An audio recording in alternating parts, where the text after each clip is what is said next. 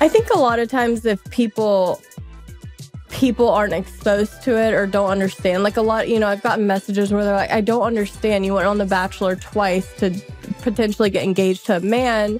How do you all of a sudden just start dating a woman? And I'm like, I don't think you can really explain falling in love with someone. Like, I don't think you can explain in like a paragraph through Instagram why that happened or how that happened. I think it's just, I think people try to put love and emotions and feelings into a box, and it's not something that should be boxed up. Chad, I noticed you're wearing a sweatshirt today, and it makes me want to bring up your other podcast. It's called Direct Deposit, about what happens when Black people get money. That's basically what it's about. Thank you. I appreciate that. Shamelessly, I will plug that if you want some merch from that show, you can find it on my Instagram at ChadSand by clicking the link tree. And I should furthermore say that, like, we get to do this because this is ours. Like, when we want to sell stuff on this show, we get to do it because it's ours. And that's why it's important to have ownership. Yeah, that's right. Nobody else owns this show. So I will hopefully be getting one of those free in the mail. So thanks. You will get one for free. And you can listen to Direct Deposit on Audible for free. For free. If you like Chad here, you'll love him there. Yeah. If you don't like me here, you really won't like me there. Yeah, probably not. But that's okay. I love you. Love you. All right. This week on Quitters, we are interviewing Becca Tilley. Right. Wow. We were both really surprised, right? Yes, very charmed. Very surprised, very charmed. Yeah, she was a contestant on The Bachelor, and it turns out both Chad and I know nothing about reality television. Boy, we got an earful, but a charming and delightful earful, and found out a lot about her quits along the way to the love of her life and her current happiness. Yeah, she was just human, really. And like, she was very Southern, which I appreciated about her, and very like openly Southern, which I appreciated about her. She did give us a little bit of a window into the workings of The Bachelor. Neither one of us had seen The Bachelor. That was a real eye-opener. So I don't know if I need to know that. Yeah, this is like The Bachelor for dummies. So yeah, that's what we did here. Stay tuned. This is Becca Tilley. No, I'm telling you, the quality on this, my engineer for my podcast was like, let me just see what the quality is. And he was like, it sounds so good. So now it's a thing, but everyone's like, that can't be real, but it's real. It looks like something that you wear around, like on a chain around your neck to like, because you're like, I'm a singer and this is a little like, my mom gave me this. It's super on the nose. Like, yeah. I know it's amazing, but I can't believe it creates what I need it to create, you know?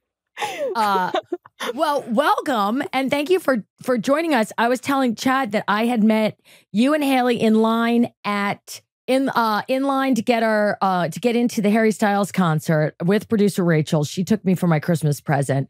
And I just was like, Rachel was freaking out because she is fully part of Bachelor Nation. I am 478 years old and was like, is Bachelor Nation like a place? She's like, okay.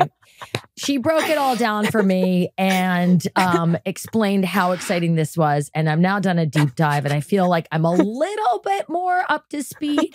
But if Chad and I ask you some rudimentary questions, please bear with us. You're totally, Bachelor Nation is not a place. It's a lifestyle, really. It's a state of mind. It's a state of mind. It's a place that you go to. Well, it was a long time ago when I was on it, so it's totally valid. Even if you were a part, if you were like, I don't remember her, because it's been a long time. Well, you were on it twice.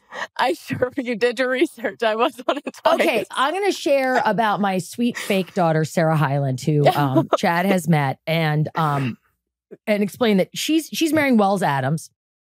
It's not a surprise. Like, that's out in the public. And he was on The Bachelorette. And I knew nothing about the Bachelorette Nation or anything else. And so when I first met him, I was sort of harumphed, like old lady style, hands across chest, and said, you need to explain why you did that. And I love Wells. I love him. I just love that man. And he broke it down for me and why he went on in such a simple, straightforward, honest way. And I was wondering if you could sort of do the same thing. I went on, my best friend nominated me for the show. So I didn't watch the show before I was on it. Like, of course, I knew about The Bachelor. I knew the concept. I had a lot of friends that watch it. I would sometimes catch like a finale episode or like the night one episode. But my friend submitted a photo and like a paragraph about me, and then they called me, and I was raised like super traditional conservative. So the thought of me going on and like competing against other girls was like, okay, this doesn't feel like something I would ever do. But all my friends, they were like, out of all the people who apply or audition or whatever, they called you. Like, you just have to see what happened. So I met with the casting department, and, you know, of course you go up for something like that and they're like, you're amazing. We think you'll go so far. And you're like gassed up. You're like, you know what? Maybe I will do this. This was kind of when Tinder was getting popular. So I'd been on like 4 unfortunate Tinder dates. And I was like, why not? Maybe I'll like the guy. Maybe I'll travel the world. And the whole, like, the ironic part is that he was a farmer in Iowa, or he is a farmer in Iowa. So majority of the season, they kept us in the Midwest because they wanted to see like how we would do in like everyday life with him. So I didn't do much traveling of the world. So you weren't like on fantasy jets and like hot tubs in Greece. You were like on a farm in Iowa. We went to New Mexico. We went to Deadwood, South Dakota. We went to Des Moines, Iowa. And yeah, no one's flying. Only the Bachelor and Bachelorette fly first class. So it's kind of awkward if we're on the same flight because it's like all his little girls that he's dating passing him going to our economy seats. Oh, that's weird. It's so classic. Hi, Becca. I'm sorry. I'm going to introduce myself because Julie didn't do it. I didn't do it. Yep, she didn't do it. It's fine. My connection to The Bachelor is that when I was 19, I interned at the NBA with Rachel Lindsay, who... Oh my God! Who, now you're going to have to help me, who was the Bachelorette, right? Well, she first went on The Bachelor, and then she was the Bachelorette. Got you. The okay. Next season. And I haven't seen Rachel Lindsay since I was 19, except for on The Bachelorette. But Chad, did you know her before she did that or after Rachel? Before The Bachelorette? Yeah, or after. I knew her when she was 22-year-old senior at UT. That's when we were interning together. No, she did it like 10 years later, probably. Yeah. I always thought of that show and of these shows as like a way for someone who wants to have like a public facing career to like jumpstart that thing. And it seems like it works. Like Rachel has like a huge career now as a personality and a podcaster and a host and all these things. Did you see it that way, Becca? Or were you just like, I'm jumping into the unknown here? No, I was fully jumping into the unknown. And to be honest, like the influencer social media space wasn't a thing until after the second season I did, really. So there was no motivation as far as like being an influencer and doing what I do now, because I didn't even know that was a possibility. But I mean, I genuinely was kind of like, why not? My boss was like, at the time I worked for a chiropractor, and he was like, whether you go home week 1, or you're there the whole time, like you'll have a job when you get back. There was no reason, like the people that I rented from were like, don't worry about paying rent. We got you. Like, so everything just lined up for it to be like an experience and kind of like, let's see if maybe, I mean, genuinely wanting to travel. That was like my goal. And that's why it was so ironic that I was in Deadwood. You like wanted to see the world. This was just a big adventure for you. Well, when I saw The Bachelor, like when I thought about The Bachelor, it was like people in helicopters like over the Caribbean. That's how, like, in my head, that's how I saw myself being on The Bachelor. And it wasn't like that.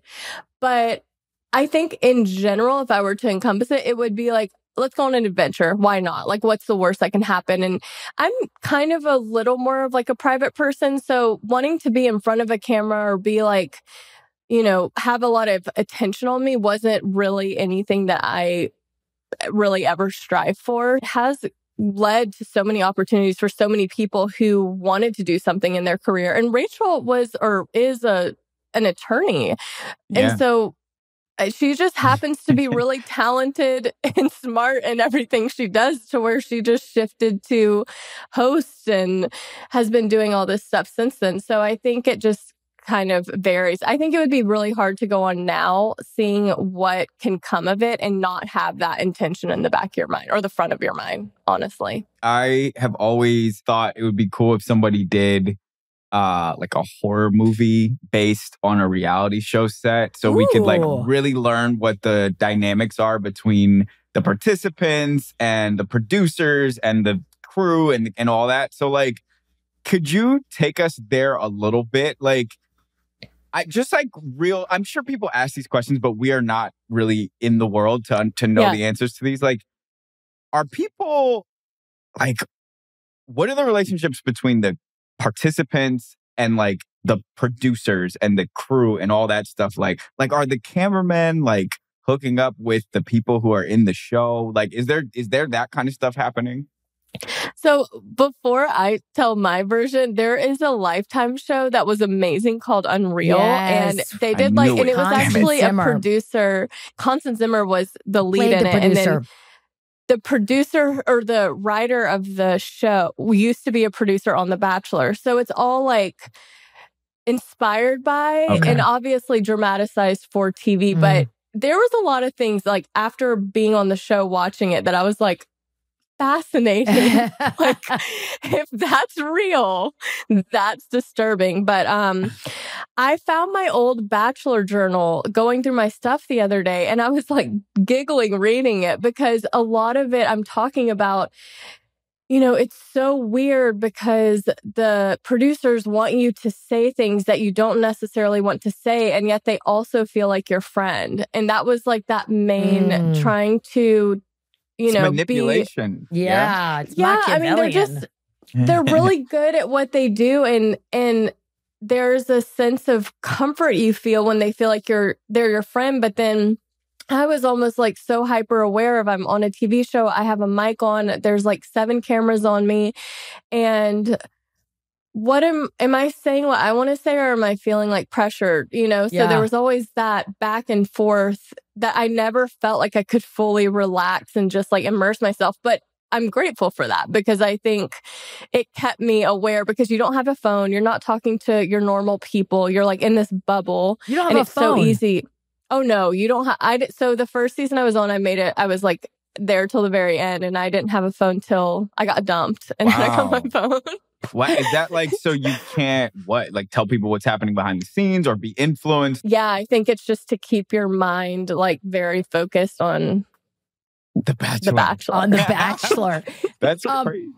And now a word from our sponsors. So, you know what I was just doing? I was just moving my son Oliver's bed down to, I've got a pool house that I'm turning into, I know, these are luxury problems. I'm turning into a guest house, and I had to move it, and then I had to move the bed again, and I had to change everything because he doesn't like the mattress I got him for his room. He wants a Sattva. He goes, I would like what's on your bed, Mom. And I was like, well, what about this thing that came squished up in a box? And he said, no, thank you. So that went down to the guest house. And you know what? Everybody's tried my Sattva now, and they all want a Sattva mattress. Wow. So the boys are allowed to take naps on your bed and stuff? They're allowed in your room? We used to have puppy piles on Friday night. When they were little, we would all sleep in one bed on Friday nights, and that was when they were little. Now they are young men. But he came in the other day, I was quizzing him on something, and he lay down on the bed, and I was like walking around, folding things, and quizzing him. And he's like, Mom, this mattress is good. I like this mattress. Can I get this mattress for my room? Because I got him a bigger bed. And I was like, yeah, sure. And I tried to trick him. Didn't work. Just get a Sattva. Just go. Well, we only have one bed in this house, and Penny, our dog, is not allowed to get on it, but we're allowed to get on it, and we love it because it has a Sattva mattress on it. Do you suspect that Penny looks at her dog bed and then looks at you and looks at the dog bed, and she's like, "Can I get a Sattva?"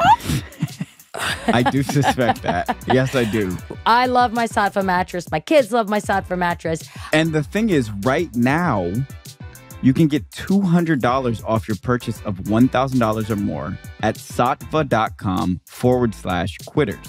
That's SAATVA.com/quitters. Let me ask you, you said you were super conservative, from a super conservative background, and the name of our show is Quitters. Was there anything, you didn't have to quit your job or your apartment or anything. You knew you could go back to working at the chiropractors. You knew you had a place to live. Was there anything in your mentality you had to quit to go from having a very sort of conservative background to standing in front of 7 cameras and like letting it fly? Is there any mentality or even, gosh, relationship that you had to quit? I mean, everyone in my life was pretty supportive. So I never, I think it was hard for my family, to be honest, because I did, I went to hometown. So they were kind of exposed to being on camera and being a part of the season at the end. And, with editing and how things ended up turning out, my family, it wasn't great. I mean, it wasn't like the worst, but there were certain parts of it where I kind of felt guilt that I was like exposing people who didn't sign up for it. I thought hometown was when you would go to his hometown. Well, so the top 4, the Bachelor goes and meets the girl's family, and then the final 2 meet his family. So I got to do. I got to do both. Your family was put like on display. Yeah. And of course, like by that point, I was very familiar with how the show ran, having a camera, having a producer interview me. My family had one day where people came into their home, prepped them, encouraged them to ask questions. At the time I was a virgin on the show. So that was like, and I was never going to talk about that on the show because at the time I was a virgin. Like a on virgin, the show. Julie. No. She said at the time I was a virgin on the show. Like, so were you not a virgin in real life and you were a virgin on the, like, for the sake of cameras? That was my storyline because I, wait, so you weren't actually a real virgin? No, I was a virgin. Okay, you guys, I went on the show. With her tiny I was microphone. a virgin. It's hard to take you seriously. I was a virgin. Okay. Like, tap. I was a virgin. Okay, so I went on the show. I was a virgin on the show and off the show. Okay. And I was never going to talk about it because I didn't want it to be like a huge focus. I didn't want it to be like a big thing. And I had known from previous seasons that when you talked about being a virgin on The Bachelor, that was like your whole identity. Yeah. And I was like, I don't want that to be the focus. And another girl was on the show and she was crying and she was like, I just told him I'm a virgin and I don't know what his reaction was. And without thinking, like, I have a mic on, I have like 14 cameras filming me. I go, I'm a virgin too. And as soon as I said it, I was like, oh no. And one of the producers immediately was like, Becca, get over here. Yeah. So then I go to my hometown and they're like making my family ask about like, what, have you told him what her fantasy suite's going to be like? And I'm like, my family would never talk to like ask me this stuff. So, oh my God. Wait, so your family found out about your virginity status while watching the show? Oh, no, my family knew. But they're probably really happy. They were, they knew that about me. I mean, they're like finding out that their daughter is like this sweet, pure girl that talks into tiny microphones. Like Rachel, our producer, says, explain what a fantasy suit is. Sweet. The fantasy suite. So the final 3 on The Bachelor and Bachelorette have the option to go into the fantasy suite, which is basically a glorified hotel room with rose petals and champagne and for sex, ostensibly. Presumably. Yes, definitely. That's what's assumed is going down. But it's the only time you get with the person that you are ultimately maybe going to get engaged to. It's the only alone time you get without cameras and a microphone. So, so y'all are like, y'all. Also, I really like how you talk, and it makes me feel comfortable, and it makes me feel like I can talk how I talk. Because my family's from the South. You get it. I do. So y'all actually like, how does your connection and like affection and love for this individual, The Bachelor, like how does it compare to like outside of The Bachelor love? Like, is it more intense? Is it less? Is it different? Is it the same? Like, because of the isolation and the camera and the no phone and the cameras. You mean like stuff. does she? But is she really into the dude? Well, I mean, just like how? Yeah, but I assume they have to be to some extent into him. They have to be for it to work. I would guess. I don't know. Or is it like Stockholm syndrome? Like you're so alone. You took your phone away. You're in full hair and makeup and like heels all day long and being sort of fetishized and sexualized. And so is he. At a certain point, you start to, I don't know, do you drink the Kool-Aid and you're like, I do want that guy. Chris, who is the farmer, it was like, I remember when we pulled up to like in the limo and he was standing outside of the mansion with his like tux on. I was like, oh, this guy is so hot. Like I was immediately physically attracted. But then beyond that, you're constant. Okay. Also, you're in a room you're living in a house with 20 other women. Everyone's freaking out over this man. So there's the ultimate I guess, challenge of, is he going to focus on me? Like, am I going to be someone that he focuses on?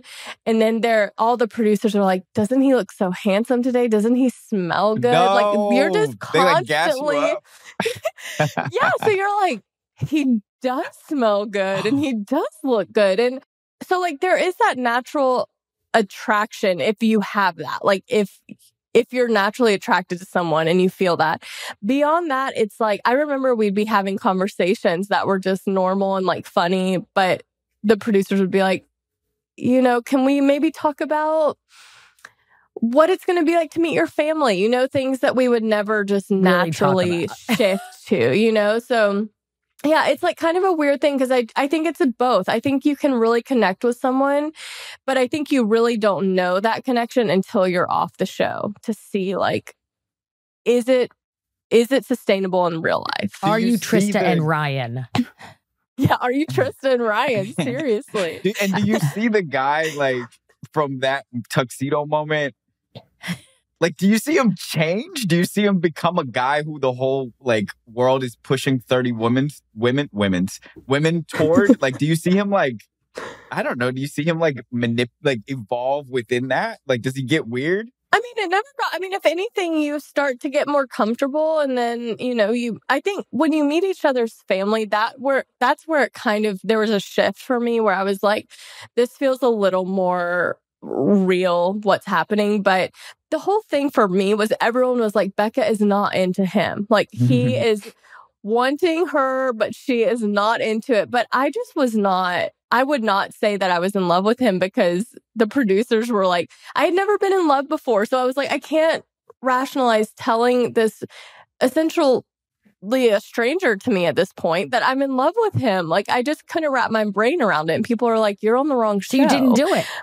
I didn't do it. And I remember literally sitting in an interview room and it was probably 2 a.m. and I was so exhausted. And this was at the end. I was so stressed and exhausted. And they were trying to form it in any sentence to get me to say I was in love with him. And I was like, I'm just not there. I'm not there. Good for you. And I really held strong. And I did get some backlash because people were like, why did you go on the show? But well, why'd you go on the show?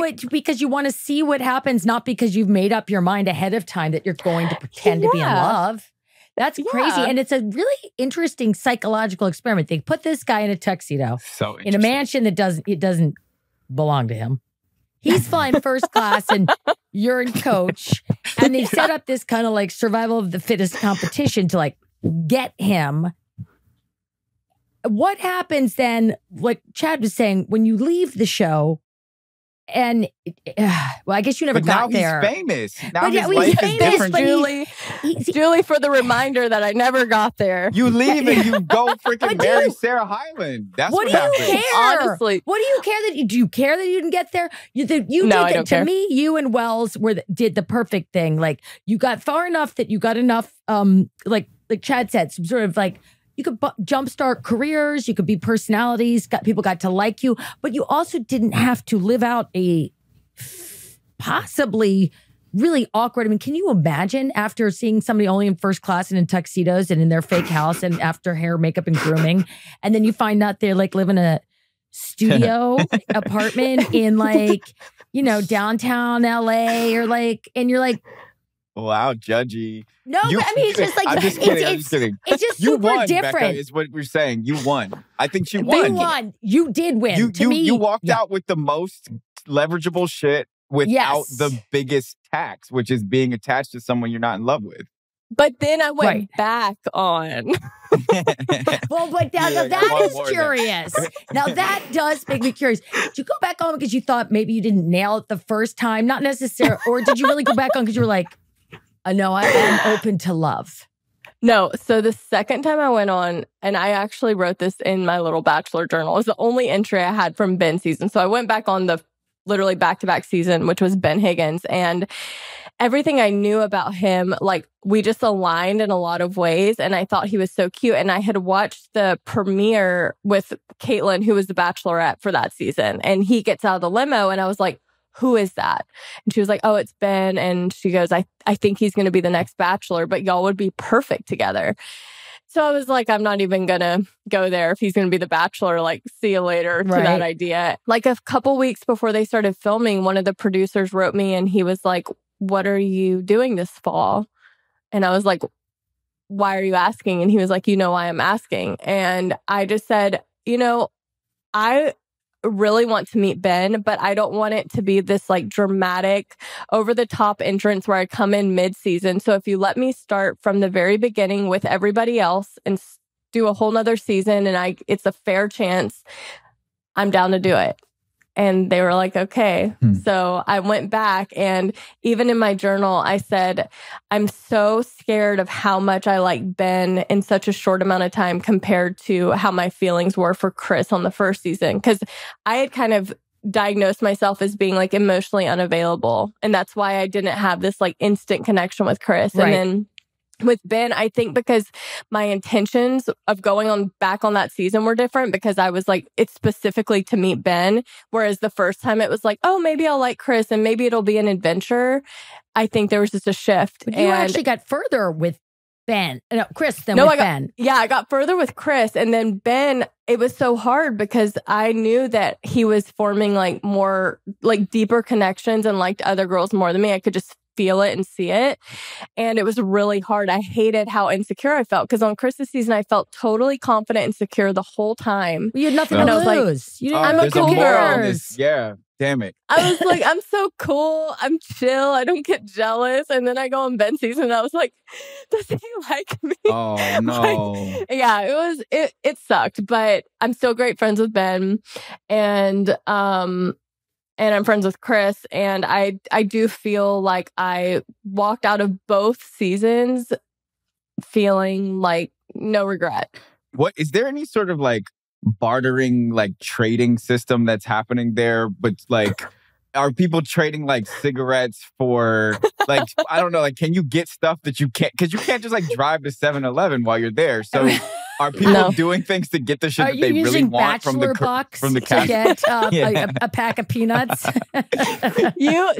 You make a like they have a grocery list and then they have like handlers and PAs that are just like running around and getting anything that we might need. And then as like kind of it gets down to fewer people, there's a little more freedom. Like during hometowns, it was like went got my hair done, got my nails done, did things that were like normal. And then but yeah, you're in a bubble and you're just kind of relying. You don't have anything. You literally don't have anything. And you're just trusting that these people are going to take care of your needs. Are you somebody who doesn't experience, like, can you watch yourself? I hated watching myself. Okay. So what was that experience like? And did you get over it or do you still hate it? I hate it. Sometimes my friends will be like mean and watch episodes in front of me just to like, I don't know, be like jerks. And I am just like, I have to walk out. I'm like, I can't even look at myself and watch. I don't know. It's so bizarre, but it's also weird because you start picking apart things that you never noticed about yourself, or like watching yourself talk, your mannerisms, you start focusing on things that were never a thing. And then obviously you have all of these eyes watching you who have an opinion about you. And I remember people being like, they were like, she got her veneers too big for her face. And I'm like, these are my teeth. Oh, really? Well, they're perfect. That's what they were really saying. This brings me to my favorite rant that Chad has pointed out. I love to say this to anybody. Do you read the comments? Oh, man. I used to read comments. I used to actually read like Reddit threads, and I quickly was like, I will never do this again. So now, if I feel strong, and now my life, like most of everything I get is like positive for the most part. If I get a negative one, it's like, you just got to brush it off. But during that time, I was so unfamiliar with having people not like me, like in a way where I was like, what did I do? Like questioning myself and why don't they like me, and trying to please every stranger. And if they were like, Becca's so boring, I felt like I had to be like so funny on Instagram because I needed to prove to them that I wasn't boring. It was like such a weird mental thing where I felt like I was navigating negative criticism for the first time, because my whole life I never was put in front of that many people to have an opinion about me. One of my favorite topics is quitting reading the comment section. I mean, Chad reads some. Very few. Very, very few. I read nothing, but everybody's got that turning point, that quit moment where you go, I'm not doing that anymore. Do you remember specifically what the moment was before you were like, what Reddit thread it was? What stupid comment from guy who lives in his mother's basement, 24, said about your veneers or whatever, that you were like, you know what?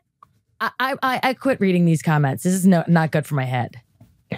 I mean, I have to quit often because I'll be feeling good and reading, and I'll be like, wow, everyone's so nice and supportive. And then I'll get a negative one, and it might be on a day where I just can't brush it off. It's a day where I'm feeling more sensitive or whatever. And I have to go, I'm not doing this anymore. I'm not reading the comments. What good does this do for me? Like, honestly, scrolling through the comments is a doom scroll. Like, you're just, because what are you looking for? Like, if you post something and you're feeling really good about yourself, why do you need to see, like, you're basically just scrolling looking for the little bomb that's going to like ruin it. Yeah. But don't you think that's normal? Like, most people have that kind of that draw to the comment section. Well, the draw is oh my God, you look amazing. I'm so happy for you. You look so happy. And then you're like, thank you. I'm glowing. And it's like, I hate your face. And you're like, your face. And there you have it. It. I'm done. And that's the only one I focus on. I totally forgot about the nice ones after I read that one. But yeah, I mean, I think the appeal to comments is the good ones. And yet, why don't we stop after we read like 10 good ones and just leave it there? We just keep scrolling them. It's bad. And TikTok is scary. I don't even look at my TikTok comments because those can just get sent to anybody, Like, what do you mean? Instagram's kind of focused on like who's following you sees what you post. So if they're choosing to follow you, typically they're not going to be like hateful. Okay. Whereas TikTok, you're on the For You page and you're exposed to like anyone who's scrolling, really. And so if they don't know you, they're not a fan of you, they don't know anything that you do, they just see a TikTok they don't like, they're like ready to comment. So I think you're just exposed to more on there. The microphone you're holding, I really enjoy it. It's like it's a tiny, if you're listening to this, it you looks go like over you're and check out playing the a joke video. on us the whole time. It's like an itty bitty mushroom penis situation, and I just don't know what to say. It's like Barbie's microphone. It looks Barbie, like a toy, yeah. but it's working. When you come back from like Bachelor land into your world again, you're coming back to where? Louisiana? No, I was in San Diego at the time. And then actually when I came back from Ben's season, I was I was like sad. And so I stayed on a friend's couch in LA and we binge watched Scandal for like 2 weeks and ordered like Chinese food at just whenever we woke up at like noon. It was kind of like a really fun time and also a little bit dark when I look back on it because I just remember it being like a dark room and we would order food and it was so fun. And Ashley, I will be forever grateful because she was on Chris's season with me. But yeah, I was like kind of sad and I was like, do I want to go back to San Diego? You know, what am I doing now? So that's what I was going to ask. Like, did a clock start in your head, like ticking, like, all right, well, I just experienced kind of like heartbreak, right? Because the boy that you liked didn't like you back the same, whatever. And then you're now on the couch and now you're like, but there's a clock ticking that I have to like live. Like I have to, you know, go work again and figure out like what's my life from here. So how did you do that? I think I spent 2 weeks in LA and then I went back to San Diego and I was at the chiropractor's office and, you know, it was like just people coming in and wanting to talk about it. It was basically like the next patient would come in and it would be the same questions. It was just like so repetitive. I hope this podcast doesn't feel like that, does it? No. I mean, I haven't done an in-depth Bachelor podcast in a minute, so it's kind of fun. I remember and at the time I was going back and forth to LA because I was getting invited to go to events and, you know, just little things here and there. And at the time, my friend had an agency and he was like, you know, if you wanted to do like work with brands and do like influencer deals, like you could totally do that full time if you know, wanted to commit and move up to LA. And I was so scared because that felt like such a, like it would be over soon. That you would be. Yeah, my 30 seconds of fame is like over as soon as the next season starts. Okay. So I'm, you know, I was pretty aware of that. And then my mind, I was going back and forth so much that I was like, you know what? I'm just going to do it while it's happening. And if things all go to shit, then I'll move back and figure it out. But everything's worked out for me. So you were not afraid to go on national television for 2 seasons in a row and do an unscripted dating show. But moving from San Diego to LA was scary. Well, not having like any sort of structure or like backup. Like there was nothing to fall onto if the brand deals went away.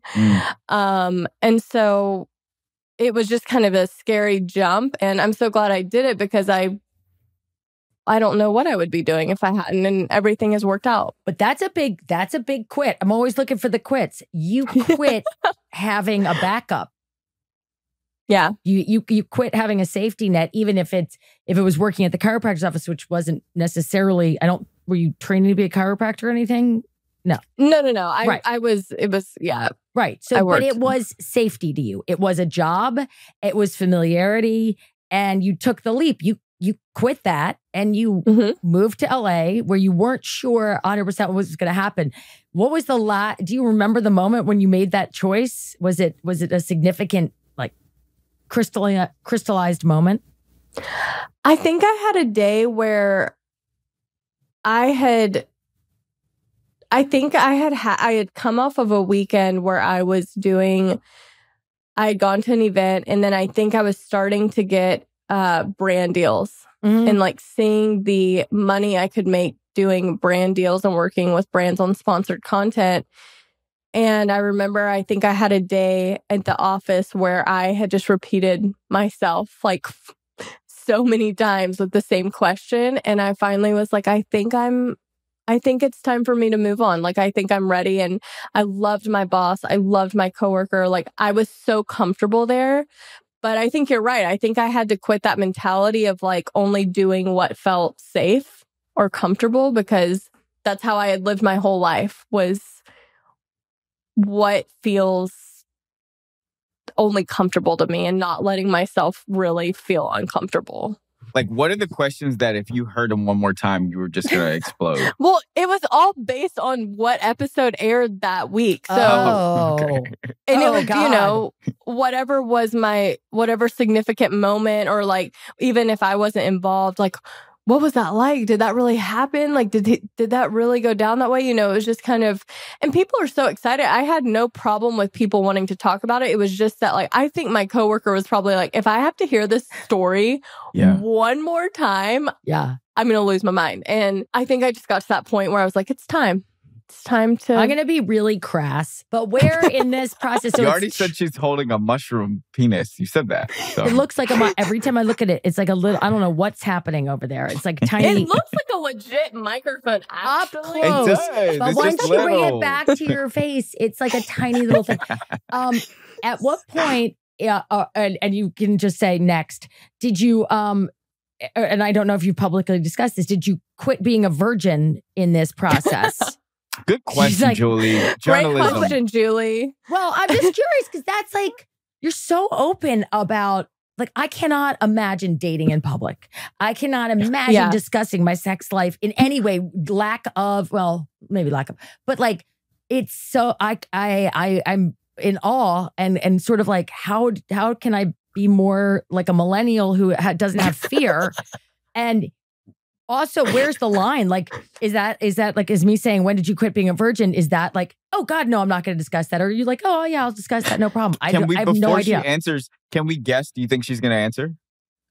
I think she's not going to answer. I don't know. I think she might answer. I mean, she can answer it. Okay, sorry. Well, I'll tell you this.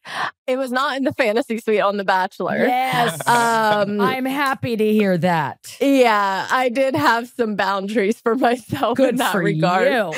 And then I did have a public relationship after the show, like about a year after the show. And I actually think I've talked about this. I mean, you know, I too have never talked like, or been open talking about my sex life. And that's why when I went on The Bachelor, I was never going to say anything because I didn't want those questions like from the producers and feeling forced to talk about it on national television. Alas, that is what happened. And I think it was important for me to say, like, this was my decision and I'm very confident in it. And if this is the same decision that you make, and whether it's for religious reasons or just to protect yourself, or it's because it's what you want to do. I wanted girls to feel confident in that. And so I was like, you know what? I'm not going to let this be a negative thing. I'm going to use this in a way that's like, make the decision that you want, whether that's saving yourself for marriage, not having sex till you're in a committed relationship and in love, or if you want to go and have sex with whoever, like, if you make that decision, then be confident in it. I remember when I actually lost my virginity with my boyfriend, I remember thinking, like, did I just disappoint so many people? Like, I kind of reacted in the opposite way I wanted to be, like, a role model for. I felt like, did I disappoint the people who were drawn to me for that reason? And that's when I had to quit. Yes. Worrying about pleasing everyone else and do things and like worry about myself. Like, I remember thinking, why did I not think about myself first after that? You know, when I was processing. I was going to say, because the sex, I mean, no disrespect to your ex-boyfriend, but the sex must not have been all that tremendous. And often early sex is not. That if that's what you're thinking about after you lose your virginity, is like, I mean, I lost my virginity in college. I will share.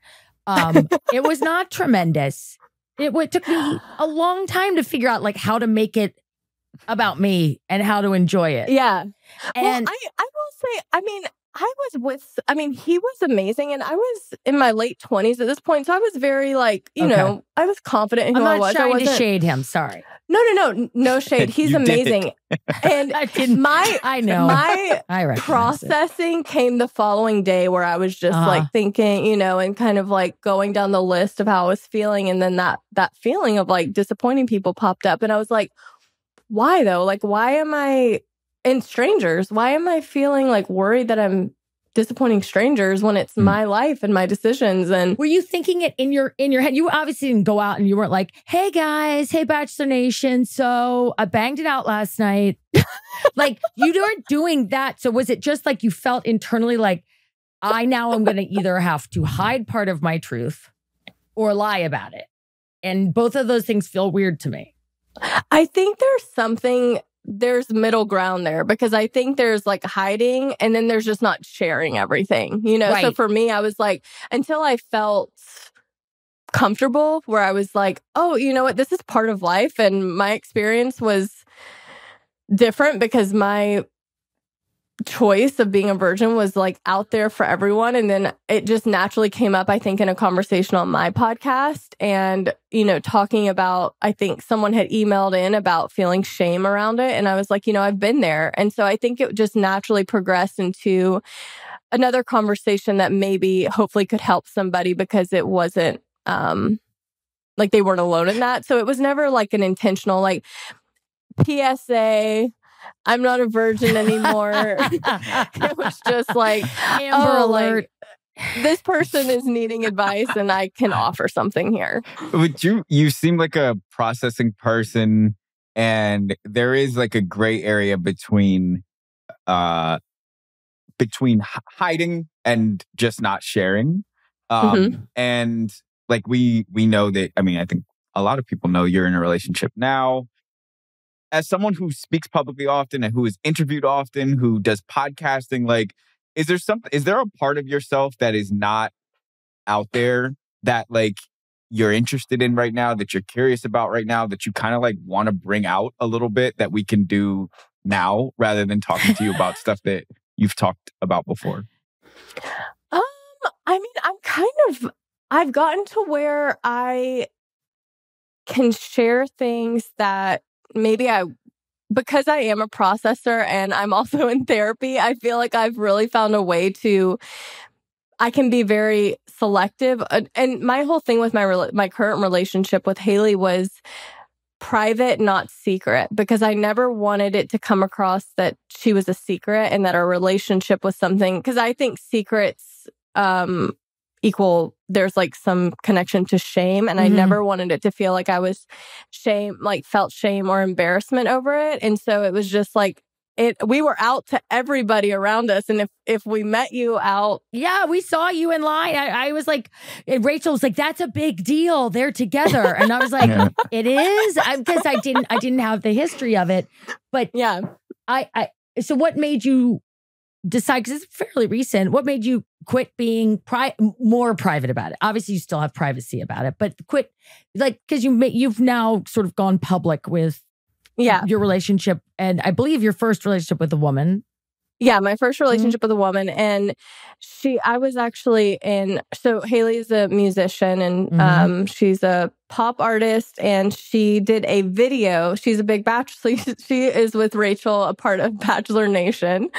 And she did a music video that was kind of based on being the Bachelorette and having, you know, an all queer cast. And we were talking about it, and she goes, what if you were in the video? And I've always wanted to be in one of her videos, but I'm not an actress, so I never get the role. But we talked about it, and I really wanted to play like the drunk, emotional girl, because I never got to be that on the actual Bachelor. And she was like, what if you show up at the end and just step out of the limo, and it's kind of, you know, gives people who have been speculating a little confirmation, but not saying too much. And after we decided to do that and I filmed it, I thought, I think I'm ready to just have it out there. I mean, on our podcast, I never used pronouns, and she had like a nickname. So I would reference my relationship and the nickname, but I never used pronouns, which was really challenging, but we got really good at like navigating it. And I just kind of felt like it's been 4 years, and it feels 4 years of not using a pronoun. 4 years. That's really intense. It's no wonder you got exhausted with it. How do you identify it? Let me start with that.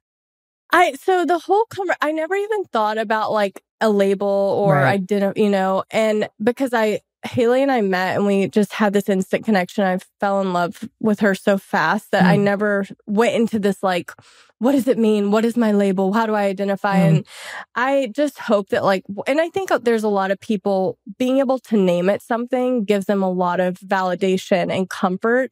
And for me, it kind of made me feel more stressed. I think because all of a sudden I was thinking, what is my label? And I think for me, I was more like, I'm attracted to people, and I'm attracted to men. I'm attracted to women, and specifically Hayley I fell in love with. I don't have like an issue with coming out. I just hope that one day people don't have to come out, because it causes a lot of stress and weight added, and life is already really hard. Like, falling in love should just be a natural and beautiful thing that people don't have to explain to anybody. Absolutely. And it's so like the idea that we lead with, so how do you identify? And immediately you get into what you do in the bedroom.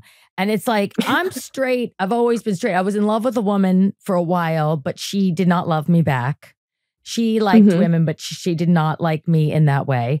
And I was like, never, but it never really took off. So I never really had to challenge my concept of my sexuality or whatever. But if I started suddenly getting really into putting turtles in my ass in the bedroom, and this was my jam, that is not something that I would go out and be like, guys, I'm a turtle ass loving lady and that's who I am. Like it's that ridiculous to be like you said, I hope people don't always have to come out, and I hope that we don't have to lead with what you do with your body should not be the first thing that we know about people or care about.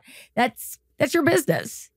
Yeah, I agree. I think I think a lot of times if people aren't exposed to it or don't understand, like a lot, I've gotten messages where they're like, I don't understand. You went on The Bachelor twice to potentially get engaged to a man.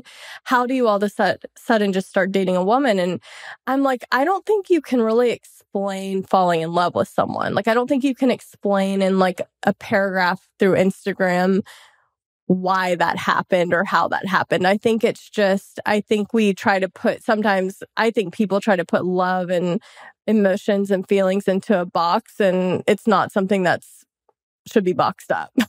Coming from a conservative Southern background as you do, like, how did you learn how to see the world through your own eyes? Because it seems like you do that.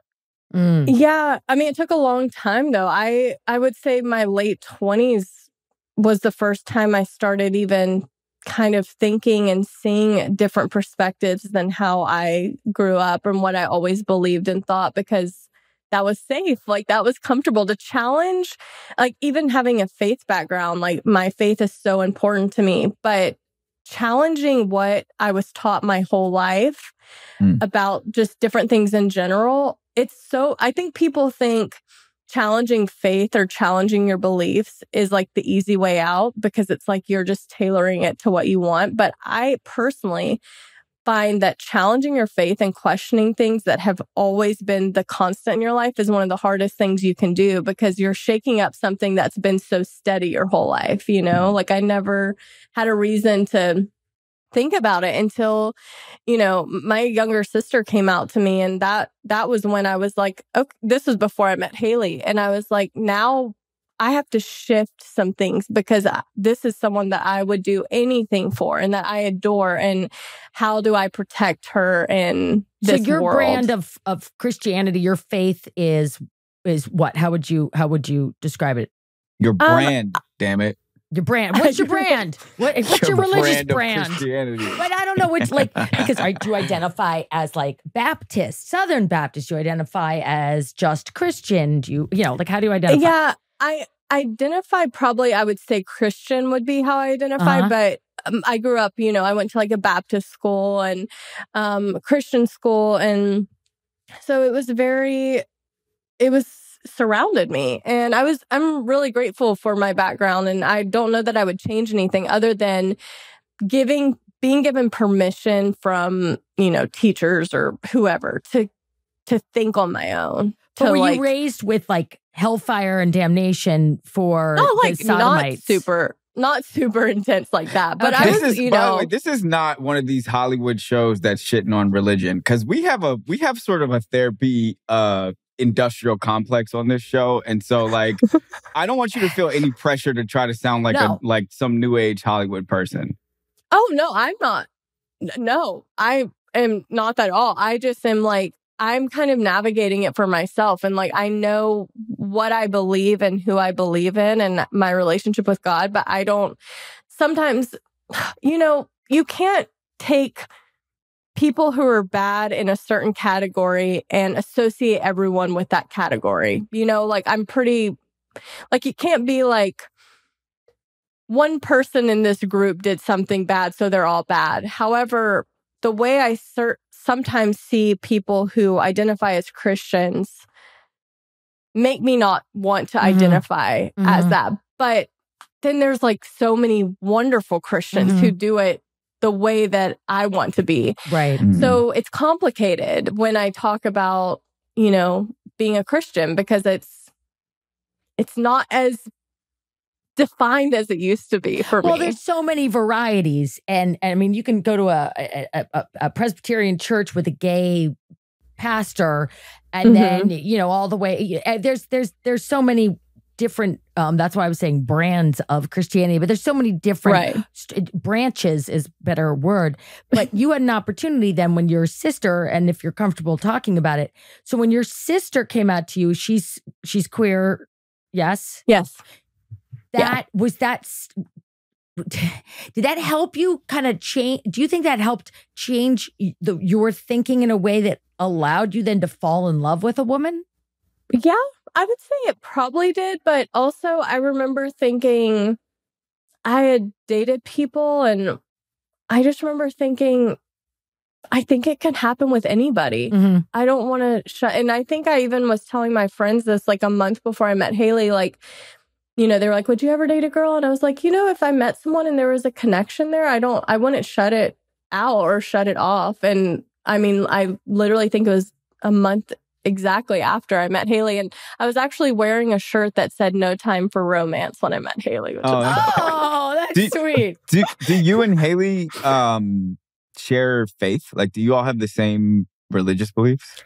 No, so she's actually born and raised in LA, and she kind of grew up not really with any association with any religion. And so it's been interesting, like learning from each other because we see things differently and we view things differently. And she's very respectful towards my faith. And she's always said it's something, that she was drawn to. She always says, like, I was drawn to like your light and your faith and like what you believe. And I think that there's just like a really beautiful respect there. And then same with her. It's like I get to see a different perspective of like someone who was not raised with any religious rules or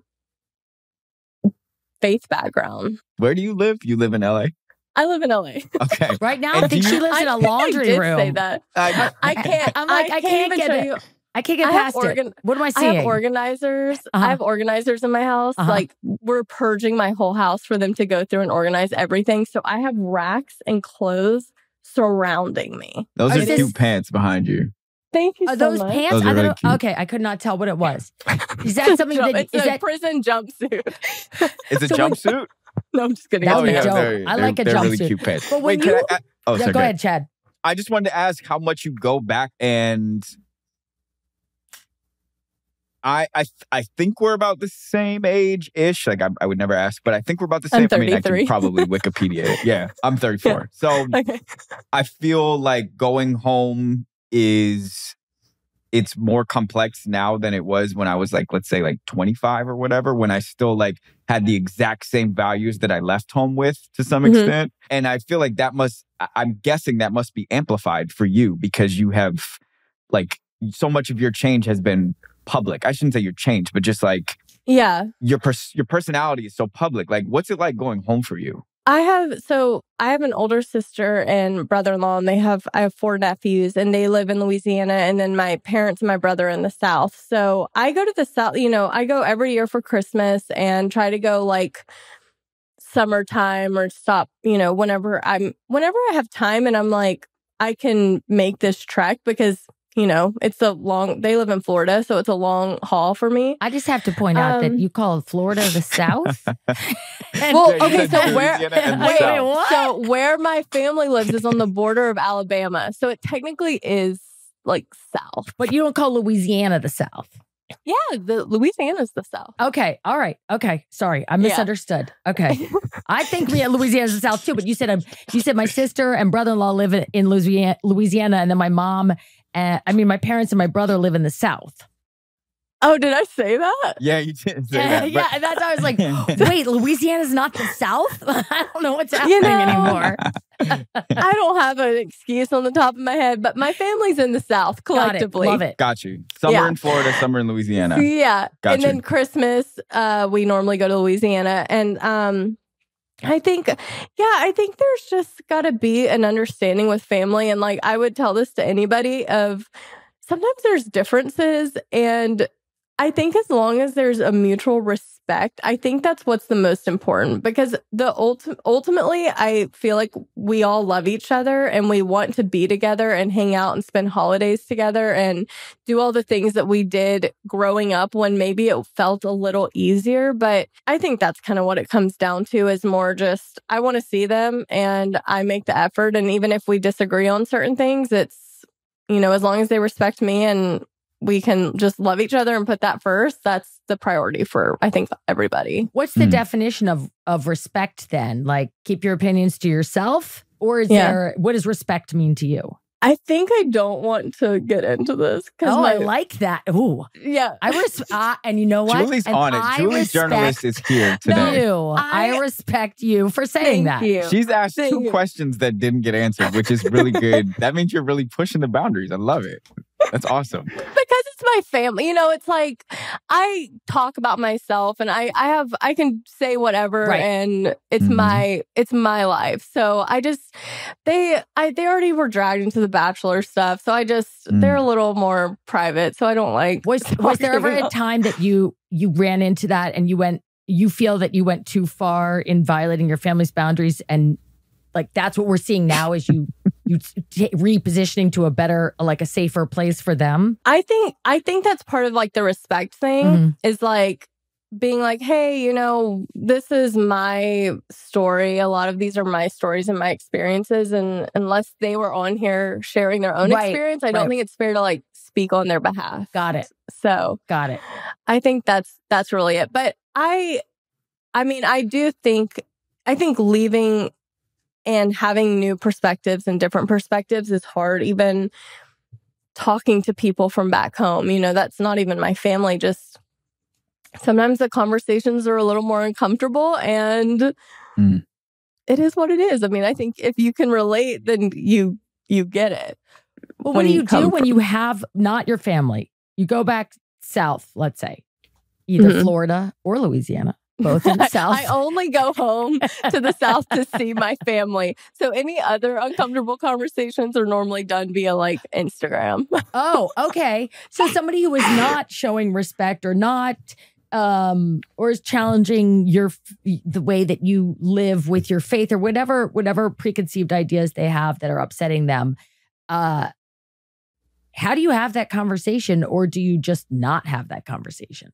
If someone messages me and it looks like it can be a productive conversation, like they're not irrationally angry or like saying things that I'm like, this is not someone that I'm going to have a productive conversation with, I won't respond. But if they send me a message and it's, like, I don't really understand, how do you rationalize this with your faith? I am more inclined to respond. And sometimes I'm like, it's okay not to understand someone else's decision, or maybe you can't relate. And I think in my early 20s, I was very, I was very much believed differently, especially about same-sex relationships. I was someone who was like very judgmental towards that. So I have a little more grace for people in that, because I too have held those beliefs. So for me, it's more like, I don't need you to understand like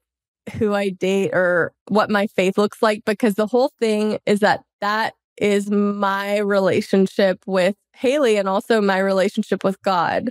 So I think a lot of times it's really easy for people to focus on or question what other people are doing, because maybe they've got something going on in their life that they don't want to deal with. So it's way easier to put focus on what someone else is doing. Because when you're living your life and you're happy and doing your own thing, you're not really putting too much focus on what a stranger is doing or, you know, who they're dating or whatever. And so I think it's just if I can have a productive conversation and be like, yeah, we don't have to see eye to eye. Thank you for doing this in a way that was productive as opposed to being rude or cruel or saying something hurtful, then I'm totally down to have those conversations. And I have gotten to a point, which has taken a lot of time and work, to not need people to agree with everything I do and align with everything I believe. It's really powerful to like hear you say these profound things and then have that really little tiny microphone in your hand. It's amazing. She's a comedy genius. She's a very subtle comedy genius. Funny. And I'm so glad this is visual because it's just good. Who were you? What table did you sit at in high school? In the cafeteria? Well, my senior year, I would finish class and then I got to go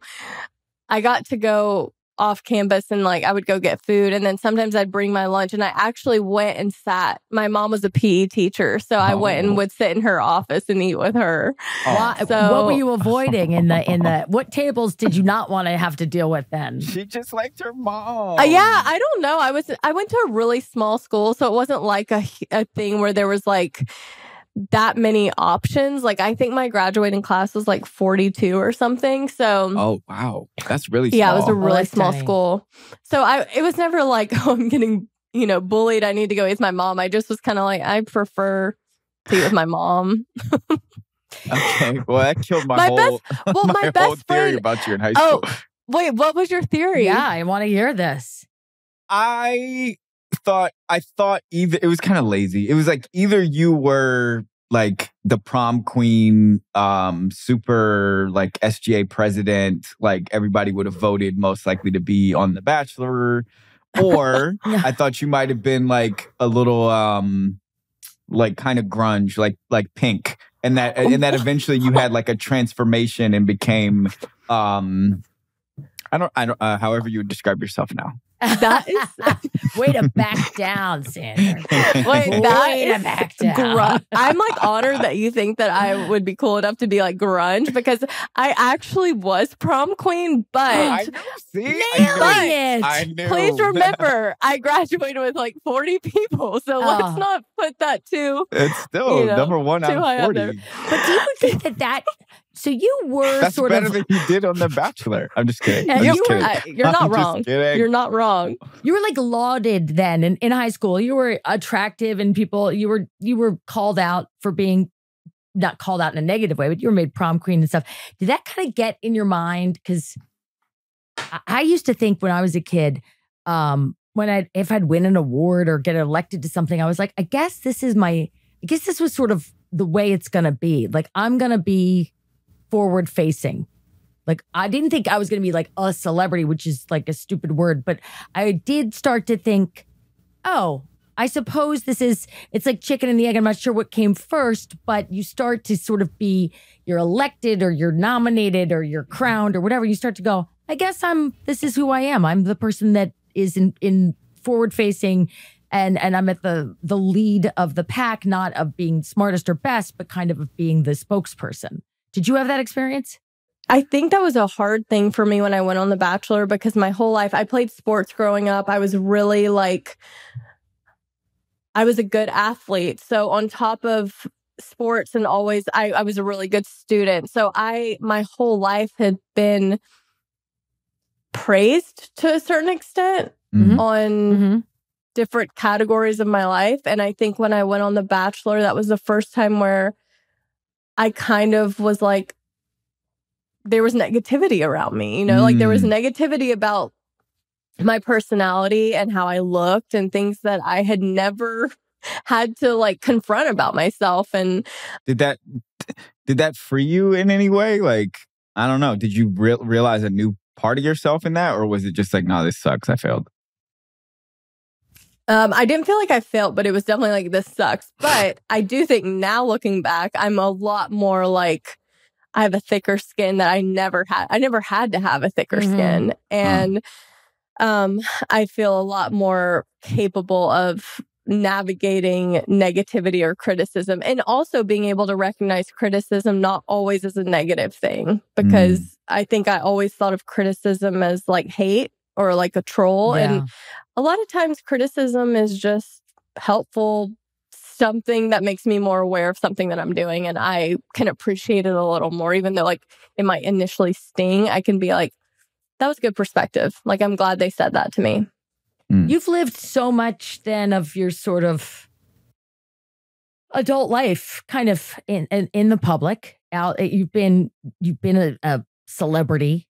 You're a influencer. Do you have a drop dead for yourself as far as like, do you want to disappear out of that? Do you want to always stay in it? Do you have a 10-year plan for expanding your public image and your presence in the public? Or do you see a time when you go, I quit this?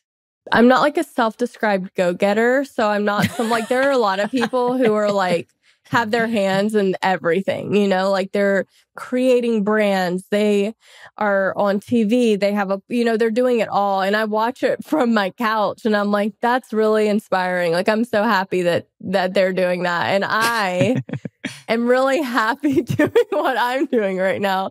I think I think as long as I'm having a good time, majority of the time, like it's not always perfect, and sometimes it's frustrating and I just want to throw my phone and get like a flip phone, but I think as long as I'm enjoying it and also finding the balance of like being able to travel and see places and actually live life without it feeling like it needs to be documented for social media, I love doing what I do, and I will do it as long as I am able to. I don't want to be someone who's like desperately trying to hold on and like slinging like flat tummy tea to like hold on to.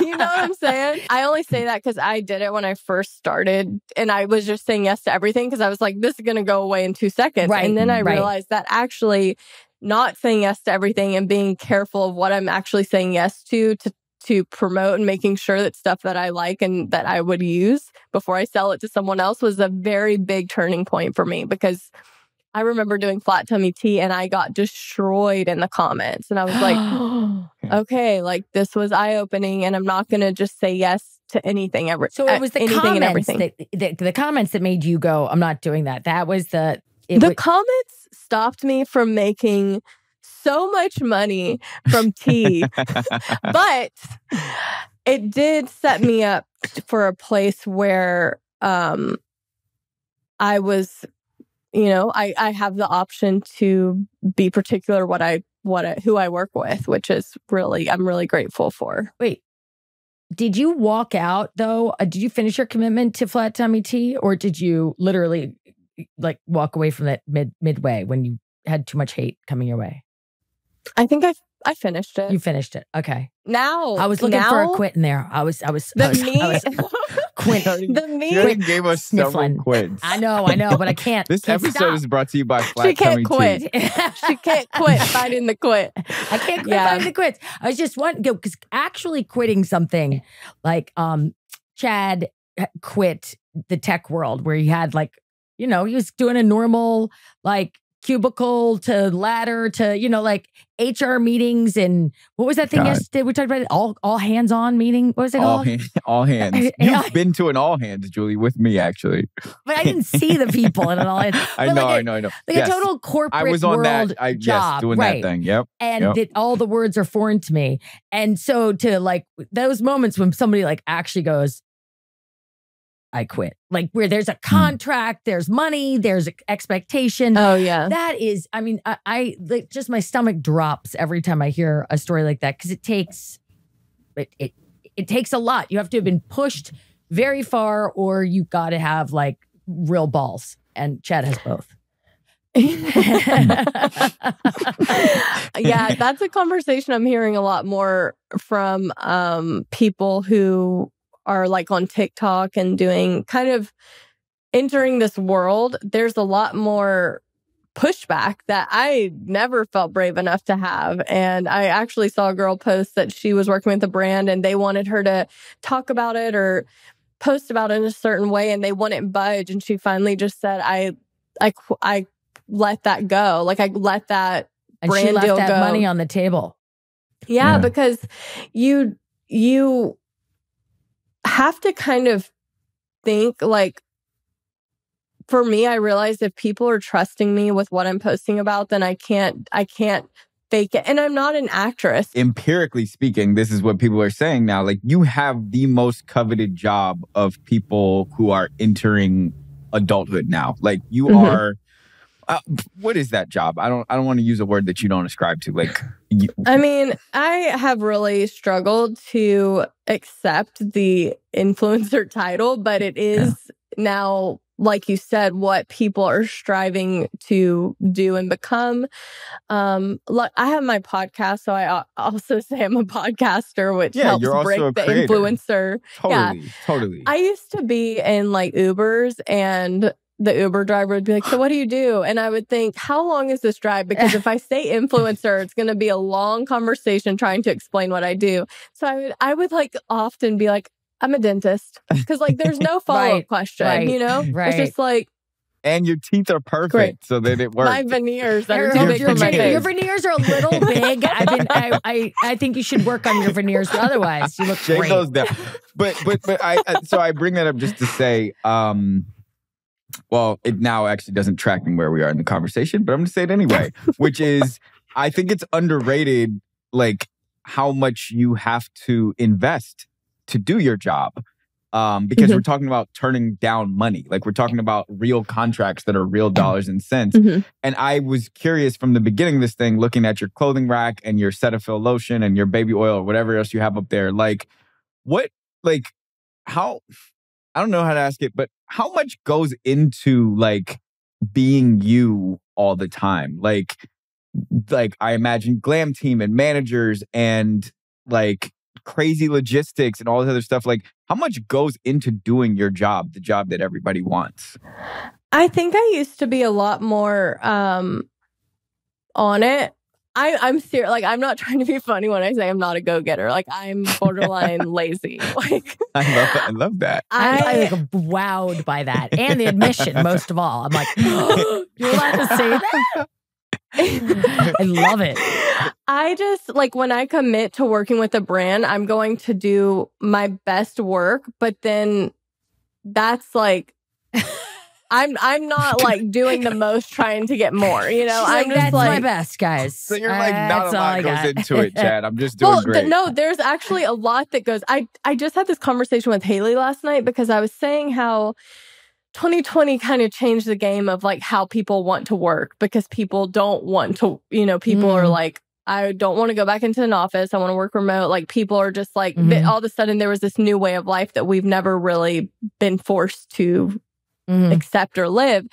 And I was telling her how being an influencer is like what everyone's wanting to do. And with TikTok, people watch normal people with everyday lives like have this massive shift in their whole entire world and become millionaires overnight. And I was like, but even that people don't realize is work. Like, you're still working. But I think I've really been able, I got really burned out for a couple of years, and I was going to anything and everything. I was working so much, and I was traveling, but it was work trips. So I would come home, unpack, repack, and then go to the next thing. And I was so burnt out, and I was like, I just want to be at home. And I think that was a shift for me where it was like, I want to be able to do this and not have it run my life, you know, because even with that, when you're kind of in charge of your own, I guess, freelancer, whatever you want to call it, when you're in charge of your hours and how much you're working,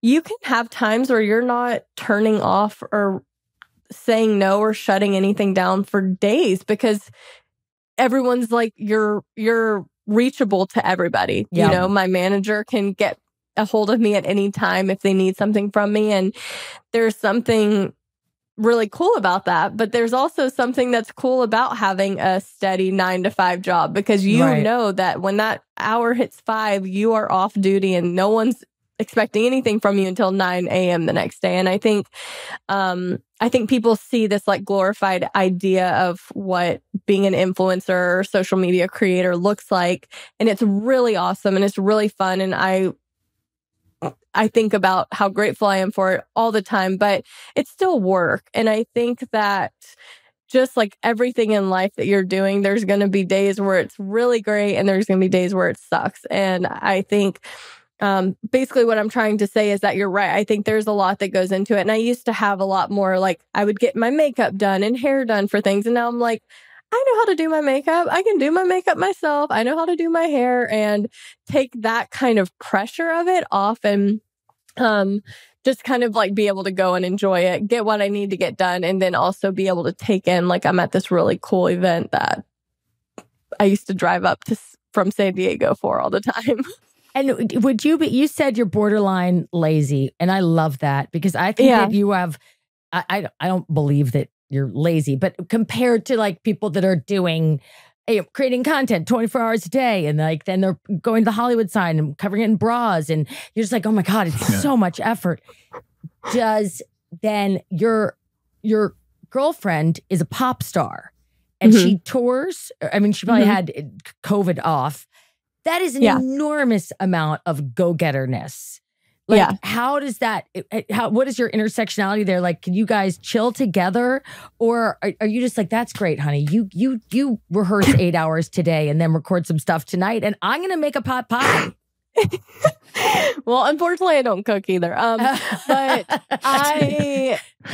she is a go-getter. Like, I am so inspired by her because she is so talented in so many different areas in life, and she really like puts her all into all of them somehow. Like, I'm like, what if you just focused on music and excuse me, didn't focus on all the other things? And she's like, it's just that like I'm like having my hand in everything. And there's that from like a partner perspective where I'm just so proud and inspired of her. And then also sometimes when I'm like, I've been sitting on the couch all day by myself and I need attention on me when you're here. So it's kind of like when we go on trips and stuff, sometimes when we go on trips, she's like, I'm here to relax because I'm finally not working. And I'm like, I'm going to get content for a reel or a TikTok. So I'm like, will you film me?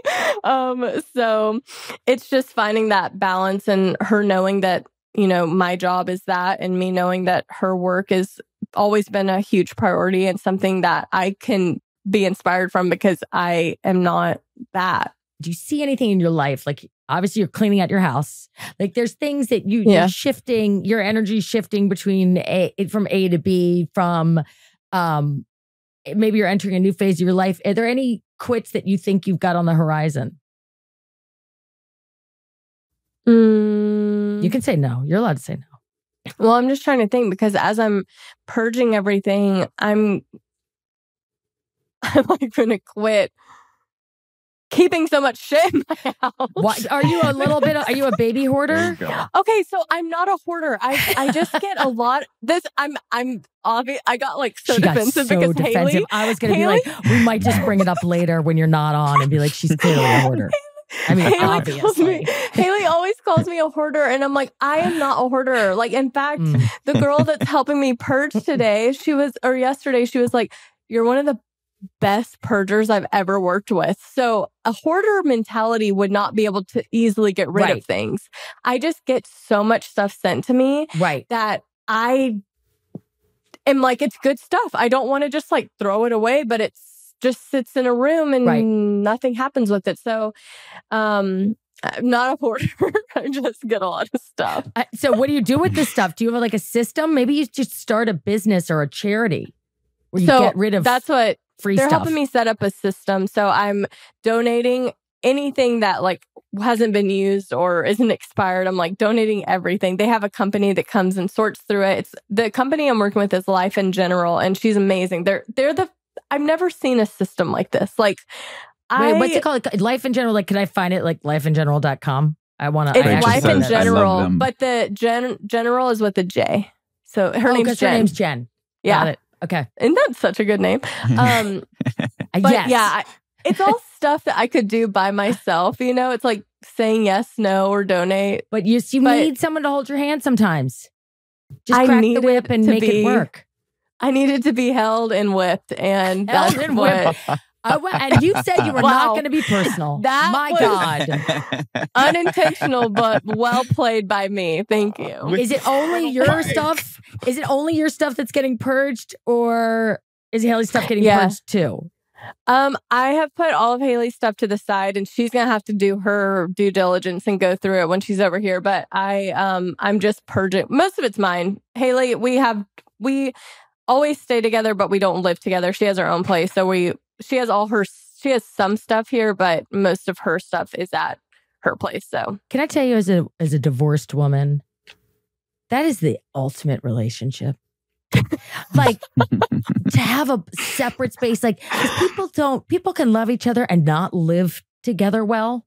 Mm-hmm. And people can live together well and not love each other. But like the idea of being like, you can have, you can have your own chaos space or your own anally freaky clean space, or, and we can share a life, but we don't have to always share a space. And that is the ultimate privilege. I recognize. I'm like, I keep thinking about how I said I made fun of somebody for living in a studio, and Chad called me out. I'm going to live like that. It was obnoxious, and I hate myself for it. But it was because the irony of that thing though was that I lived. While I was on The Bachelor, you were saying like The Bachelor lives in like a studio. I lived in a literal bedroom that was like outside of someone's house. So it was even smaller than a studio. I was judging because you said the studio was in downtown LA. Oh, I don't. I was just trying to. She's like, I don't take that back. Becca, thank you so much for I think we have. This was really fun, man. You're really likable, and your voice really is good. is. Your teeth are perfect, and Your tiny you have microphone good pants. makes us laugh. Your little microphone is fantastic. So thank you so much for coming on. I Thank really y'all so much for having understand me. why people. Why you're an influencer, because you're just very real about it. Like, you're like, I can no can do on tummy tea, and I'm borderline lazy. Like, if I had a product I wanted you, I'd come right to you. I like it. I like it a lot. And thank you for being so chill and open with us. Yeah, thank y'all so much for having me. I honestly had a blast, and it's really nice to be on a podcast where the conversation flows for however long it's been. An hour and a half. And and we're going to send you a lot. I have a whole room full of stuff that I need to give away. I'm just going to send it to you right now as a thank you. Please. And you can purchage it. I don't want anything else. Do not send me anything. I would never. I hear you. Please say hi to Hayley. And we're just really, really appreciative of you coming on. So thank you. Thanks for having me. I hope you have a great week. Thanks.